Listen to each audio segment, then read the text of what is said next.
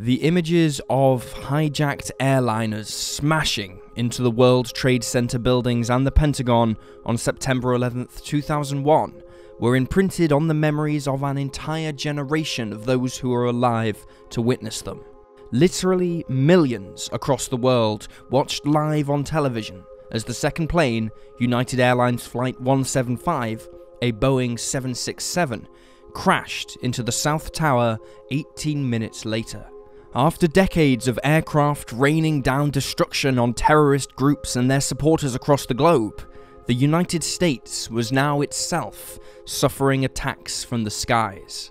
It is no exaggeration to say that the Western world was stunned by the ruthless efficiency in which the attacks were carried out, or that terrorists could even strike from above at all. The traditional view of terrorism in the West involved cars or trucks being loaded with explosives that were detonated near their intended targets, or suicide bombers blending in with crowds before detonating bombs they were carrying on their person. However, 9/11 is far from the only story of aviation being utilized by terrorist organizations to achieve their own ideological goals. And worryingly, the skies look set to offer terrorists even more opportunities to wage their campaigns, as drone technology in particular becomes increasingly inexpensive and easy to acquire.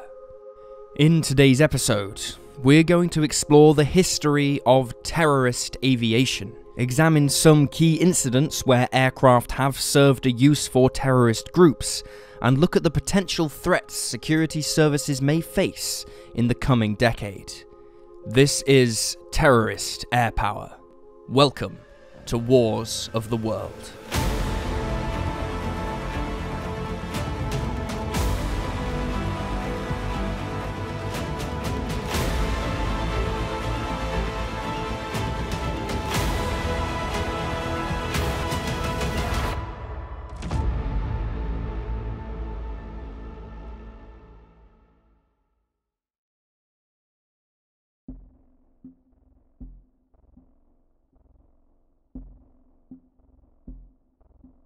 Before we proceed onwards, we must first define what we mean when we say terrorist air power. The word terrorism can have many definitions applied to it, and despite efforts by the United Nations before and after 9/11, there still isn't a definitive, universally accepted definition.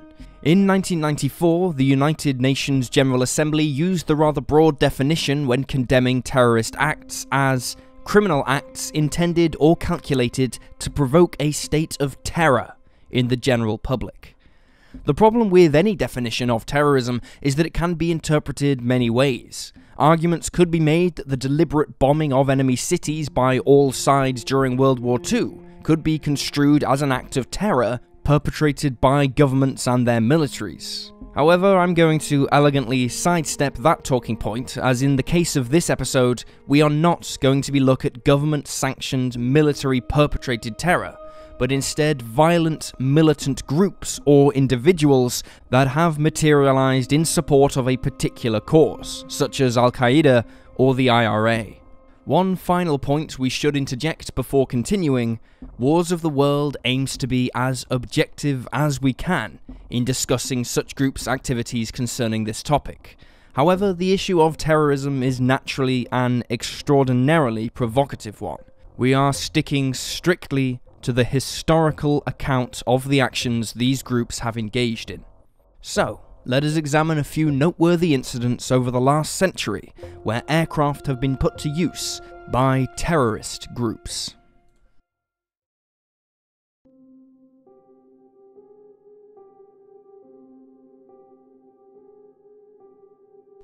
The concept of terrorist air power is by no means a new one, and one of the earliest cases can be found in the United States. The city of Tulsa, in the state of Oklahoma, enjoyed a boom period in the years immediately after the end of World War I. This was thanks to the oil industry, and it produced a growing community of wealthy and educated African Americans emerging in the Greenwood district, which became known as Black Wall Street. However, tensions between the black and white communities were always high, and after a young black man was accused of assaulting a white teenage girl in an elevator, the city was set for some of the worst race riots in American history. A shootout took place outside the courthouse where the man was being held, in which 10 white men and 2 black men were killed, and this triggered the Ku Klux Klan to raise a mob to attack the Greenwood district on the morning of May 31st, 1921. Barely an hour into the mob's attack, a group of white private pilots, many of whom had combat experience from the First World War, marched on the Curtis Southwest field. Curtis Southwest was the United States' first commercial interstate air freight company, and many of the pilots who assembled on that field that day worked for the company. Curtis Southwest was also a dealer for the Curtis Aeroplane and Motor Company, selling demilitarized aircraft, many of which were left over from the war, such as the Curtis JN-4 Jenny biplane. At least 12 Jennies, each with 2 men on board, were prepared by the pilots and ground crews and began flying around 6 AM. They took off in the direction of the riot. Flying over Greenwood, one of the men in each aircraft took the controls, while the other ignited small balls of rolled-up fabric dipped in turpentine, which were then dropped out of the aircraft. Additionally, some of the men carried rifles on board, which were fired indiscriminately into the crowds of black men, women, and children. It was also reported that some of them dropped sticks of TNT as makeshift bombs. Once they had completed their attacks, they flew the short distance back to the airfield, refueled, rearmed, and flew off to attack again. However, the pilots were not immune from the retribution of their intended victims. At least one of those hurling the homemade incendiary weapons out of the aircraft was shot by a sharpshooter on a rooftop. He fell from the speeding aircraft onto the burning street below. It would not be until the next day that the Oklahoma National Guard restored order, but by then many people lay dead or severely injured, and 10,000 African Americans were left homeless as a result of the mob and their air attack targeting homes and businesses. This act of terror marked the first time in history an American city suffered under a deliberate air attack.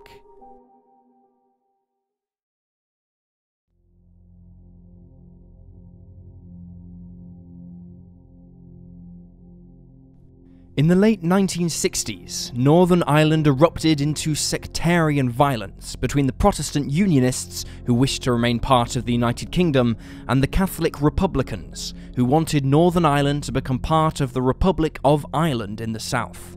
Denounced by both British and Irish governments, the Irish Republican Army, or IRA, were viewed as criminals and sentenced in special courts.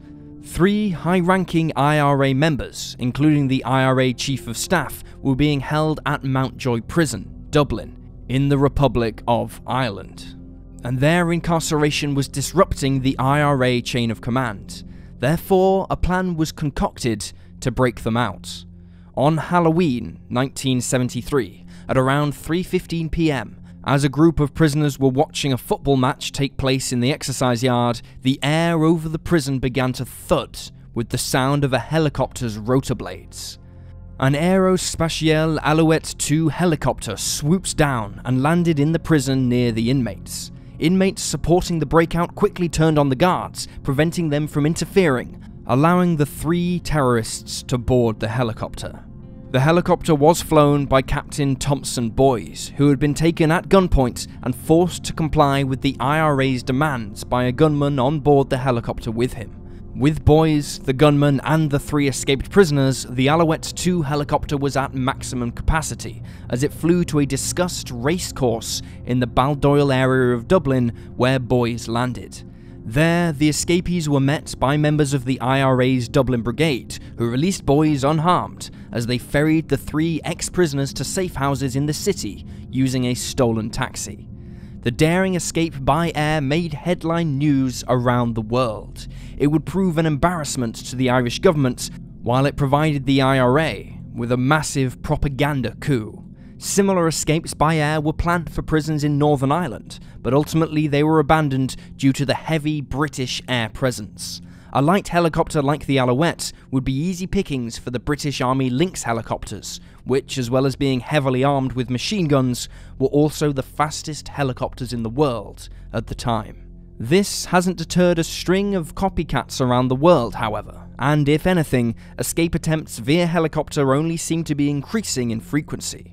On June 7, 2014, 3 men escaped from prison in Quebec, Canada, while on July 5, 2018, a French pilot was kidnapped and his family held hostage by a group of men who forced him to assist in another escape attempt.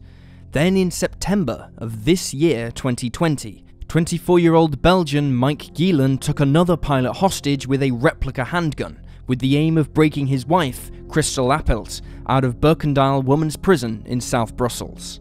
This attempt ultimately failed. Still, the success of the IRA operation demonstrates the value terrorist groups have found in hijacking aircraft, not only for destructive purposes, but also in the interest of escaping punishment.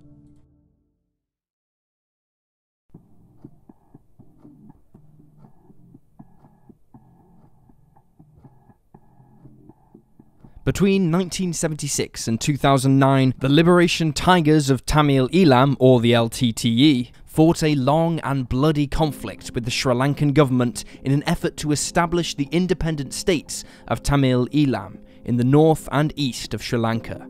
Condemned as a terrorist group by the international community, the LTTE saw itself as a sovereign nation, and much like the Islamic State in Syria and Iraq, they established their own shadow government, complete with police forces, education projects, and economy in the land they held control over.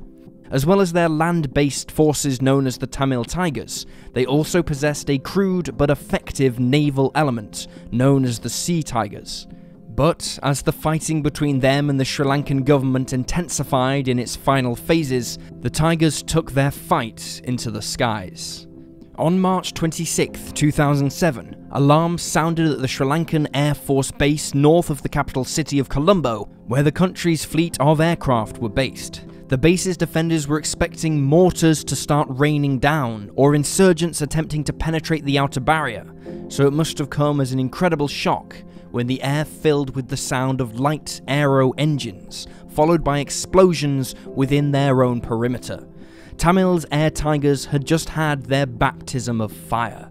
The Tamil Tigers had been at the mercy of the Sri Lankan jets in the recent fighting, and the choosing of the base as a target not only had the potential of limiting the Air Force's ability to bomb Tamil positions, but would also send their morale soaring, while simultaneously sending a message to the Sri Lankan government that the sky was no longer their sole domain. Following the attack, newspapers around the world declared that the LTTE now possessed the first terrorist air force complete with ground attack aircraft. These took the form of Czech-manufactured Zlin Z-143s that had been discreetly imported in pieces into the country for the Air Tigers to make use of. The LTTE took these rather innocent-looking light aircraft, painted them in camouflage, and modified them to carry crude, light bombs under the fuselage. The Air Tigers conducted several more successful attacks following their first, killing 6 Sri Lankan soldiers in a bunker at Palali, followed by an attack on a Shell oil storage facility just outside the capital, in which nearly $700,000 worth of damage was inflicted. Worse still for the Sri Lankan Air Force, they appeared completely unable to combat the Air Tigers, who flew low and slow and under the cover of darkness. The Sri Lankan Air Force possessed supersonic jets, but they were ground attack oriented because until the emergence of the Air Tigers, they didn't have an air threat and were so not trained to conduct interceptions at night. An attempt to chase down one of the low-flying planes with a helicopter gunship ended rather unceremoniously when the helicopter suffered an engine failure and crashed. The Sri Lankan Air Force tried desperately to downplay the threat posed by the Air Tigers, but it was clear to everyone that they were capable of inflicting serious damage on Sri Lankan forces. Therefore, in order to meet this new threat, the Sri Lankan Air Force instigated a rapid re-equipment program that included radar and air-to-air missiles being fitted to more powerful helicopters, and the acquisition of Chengdu F-7G interceptor planes. Sri Lankan pilots had to quickly retrain for the fighter role in order to hunt down the air tigers who were getting bolder in their attacks, including providing close, direct air support for their ground forces waging their guerrilla campaign against Sri Lankan government troops. While they waited for the new aircraft and weapons to become operational, the Sri Lankan Air Force conducted a bombing campaign against possible airstrips the air tigers could use for their aircraft. But the problem was that the little Zlin Z-143 was designed to be able to fly from the most rudimentary of airstrips, and so could be flown from almost any flat clearing. Over a year after their first attack, things started to take a turn against the air tigers when on September 9th, 2008, they lost an aircraft in an air-to-missile fired by a Sri Lankan F-7. By 2009, the situation for the LTTE as a whole was becoming dire, as the Sri Lankan forces began to overwhelm them. It was also becoming increasingly difficult for the air tigers to operate effectively in the face of a Sri Lankan air force that was now baying for their blood. Then on February 20th, 2009, the air tigers launched their final airstrike, and it was clear those involved had no intention of coming back alive. The target was, perhaps fittingly enough, the Sri Lankan Air Force headquarters in Colombo, as well as a final attack on the base where it all had begun. Both of the planes involved failed to make it to their targets. The aircraft heading for the Air Force headquarters was hit by anti-aircraft fire and crashed into the Inland Revenue Department building opposite the Sri Lankan Air Force headquarters, starting a fire which spread to an adjacent hotel before it was brought under control. The second Z-143 was also shot down by anti-aircraft fire, crashing just short of its target, relatively intact. Inspecting the crash site, Sri Lankan authorities found the body of the pilot and the plane packed with explosives, indicating that the two pilots that day had intended to crash into their targets, effectively acting as makeshift guided missiles. On May 18, 2009, the Sri Lankan authorities declared final victory over the LTTE. It would be easy to dismiss the air tigers as being relatively insignificant in their ultimately doomed bid for independence, especially when compared to their more effective terrorist bombings and guerrilla campaign against the Sri Lankan army. However, psychologically, they had a massive impact on the Sri Lankan people, their government and militaries the world over, who had to recognize the danger of poorly equipped but resourceful and committed combatants in light aircraft. The air tigers also had a major impact on the Sri Lankan economy, as foreign airlines and businesses began to refuse to operate from some of the country's airports that shared runways with the Sri Lankan Air Force, in case they got caught up in an air strike.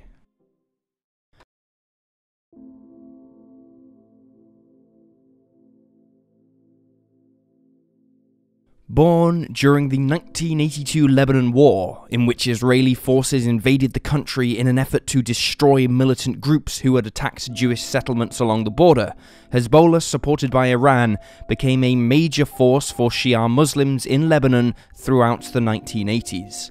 As well as combating rival factions for control of Lebanon during the country's civil war, Hezbollah was also responsible for increasingly sophisticated and deadly attacks on Israeli and Western targets. As well as regional operations, they also carried out a number of international attacks, such as the bombing of the Israeli embassy in Argentina 1992, and these were often coordinated with and supported by Iran. Iran itself had been using drones for reconnaissance purposes since the early 1980s, when they saw extensive use in the Iraq-Iran war that dominated the Persian Gulf for the better part of the decade. As such, by the turn of the century, they had developed numerous drone types, which began to be filtered down to Hezbollah for use against Israel. Unlike the air tigers of Sri Lanka, however, who were initially facing an opponent poorly prepared to face an air threat, Hezbollah drone operators were facing probably the most densely defended airspace on Earth. Hezbollah received and deployed small Mirsad-1 drones from Iran, which had a relatively low radar cross-section and could fly at very low levels, where terrain often masked them from detection, making them elusive targets for the Israeli Air Force. Hezbollah began receiving equipment and training for drone operations in 2002, and on November 7, 2004, they conducted their first drone incursion into Israeli airspace. The drone conducted a 20-minute reconnaissance over the town of Nahariya in western Galilee, before evading interception by the Israeli Air Force and returning to Lebanon. Encouraged by this success, Hezbollah conducted another reconnaissance flight in April the following year, and again, the Israelis were unable to stop it before it returned to Lebanon. Hezbollah now believed they had a powerful new weapon in their hands with which to continue their campaign against Israel, and boasted that their Mersad drones could reach deep into Israel and carry out surgical strikes with 50 kg or 110-pound bombs. Following a major raid into Israel by Hezbollah in 2006, Israeli forces retaliated by initiating a 34-day military campaign into Lebanon. As part of Hezbollah's defense, they armed 3 Iranian-manufactured Ababil drones with 50 kg bombs to attack Israeli targets. However, in this instance, the Israelis were able to locate, track, and destroy the drones using F-16 fighter planes before they could inflict any damage. The shooting down of the Ababils prompted a halt to the Hezbollah drone operations over Israel. They would not restart again for some 6 years, when on October 6, 2012, Hezbollah conducted an operation named Hussein Ayub, which saw a drone fly within sight of Israel's nuclear facility at Dimona. The Israeli Air Force managed to destroy the drone, but not before it beamed images of the complex back to its Lebanese operators, who then shared them with their Iranian backers. It has since been speculated the operation was conceived of by Iran, who wanted to send a message to Israel that the facility was vulnerable to attack should Israel attempt to interfere militarily with Iran's own nuclear program.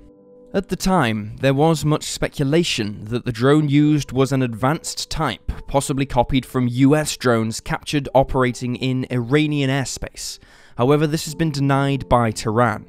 A few months later in December 2012, however, a US Scan Eagle drone was captured by Iran and copied in the form of the Yasir drone. While not confirmed, it's been speculated that Hezbollah have used this drone against Israel and even its political rivals. While Israel remains Hezbollah's primary focus since the outbreak of the Syrian civil war in 2012, much of their drone operations have shifted to supporting Syrian President Bashar al-Assad against rebel factions and the Islamic State. However, given the improvement in Israeli defenses in recent years, with the development of weapons such as the Iron Dome surface-to-air missile system, which can literally engage artillery shells, it's doubtful that Lebanese drones will be as effective again as they initially were against the Jewish state.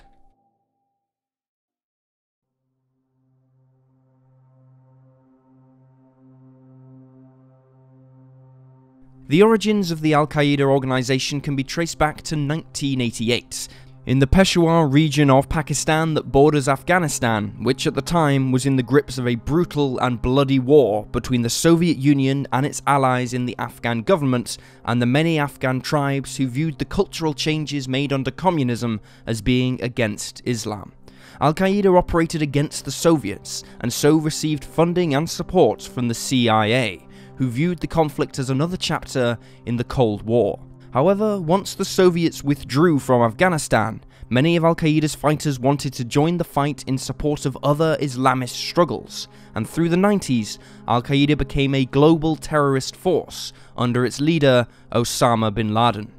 After a period of brutal wars against some of the factions in Afghanistan, the Taliban came to power supported by Al-Qaeda, who saw the country as a refuge and a training ground for its fighters. After their attacks on 9/11, Afghanistan was invaded by a US-led multinational force who toppled the Taliban, but both organizations still exist to this day. Given the extremely secretive nature of the Al-Qaeda organization and the degree of public hysteria regarding terrorism and aircraft after 9/11, it's difficult to piece together the whole picture of Al-Qaeda's air capabilities. In the immediate months after the attacks in New York, numerous theories emerged about the organization using commercially available flight simulation software to plan the attacks. There were also reports of Al-Qaeda trying to acquire crop-spraying aircraft to spread deadly chemical or biological agents over population centers in the US, before settling on the hijackings, which they argued would have a greater impact on the American psyche. One of the key reasons that Al-Qaeda have managed to survive even the death of bin Laden is that the group is widespread and combines many factions. It is in one of these factions that the origins of the Islamic State group can be traced back to 1999. The faction's operations soon centered around combating American and coalition troops in Iraq, and in 2014, it declared itself a worldwide caliphate, referring to itself as the Islamic State, and declaring that it had authority over Muslims worldwide. Taking advantage of the chaos in Syria and Iraq, the group seized a large area of land in western Iraq and eastern Syria, imposing its ideology and brutality upon all the people there. As terrorist organizations go, Islamic State set a new standard, making widespread use of social media to broadcast their propaganda and their atrocities. They continue to inspire disenfranchised Muslims in Western countries to commit violent acts against civilians and spread terror in Western countries. This hysteria, in turn, may be partially responsible for other terrorist attacks by lone wolves in Western countries on mosques and Muslim communities, furthering the cycle of violence and innocent bloodshed. Also, while certainly not the first terrorist group to do so, IS actively seized territory and held onto it, with even the US-supported Iraq seemingly unable to stop them. This helped differentiate them from previous Islamic terrorist groups in the eyes of the Western public, who instead of seeing them as lone wolf soldiers, now saw them as an army of extremely violent fanatics that for a time seemed unstoppable. Western governments and media outlets have tried to combat their influence with footage of drone strikes killing Islamic State fighters with extraordinary efficiency. Now, however, Islamic State fighters have begun to operate their own drones in a similar manner. Initially, the group used off-the-shelf drones pretty much anyone could buy to help in their propaganda campaign by filming sweeping shots of their supporters or giving a bird's-eye view of their executions. However, the combat role of these drones was obvious, and soon enough, they began to be used as scouts, allowing their commanders to control attacks on Iraqi and Syrian government targets. In Mosul, for example, these drones were used to coordinate mortar attacks and improve their fighters' aim, while one Islamic State drone filmed the Sky News correspondent Stuart Ramsey and his team's close call when a car bomb exploded in the same street they had stopped in. It was inevitable that the Islamic State would weaponize their drones, either by fitting them with crude release devices for explosives or simply crashing them into their targets. On January 24, 2017, Islamic State released a video showing footage of around 19 attacks using modified drones that could be bought in any Western hobby or toy shop. The use of these drones became such a concern for coalition commanders that they began a concerted effort to try and limit their effectiveness, including trying to jam the controlling signal to the drone and even the deployment of drone defender guns, hand-portable beam-type weapons. However, this has failed to completely stop Islamic State from using drones, who are, even now, manufacturing their own types using plywood in place of the lightweight plastics used on commercial types.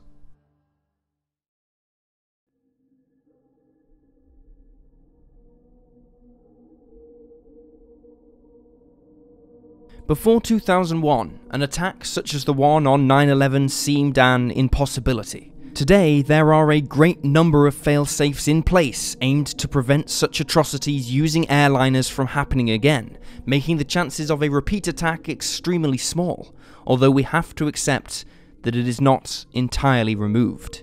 Despite this, it seems that smaller aircraft remain a much greater challenge, and even in the seemingly secure airspace of North America and Europe, they still pose a risk should a terrorist group decide to employ one dropping explosives or simply ramming into their target.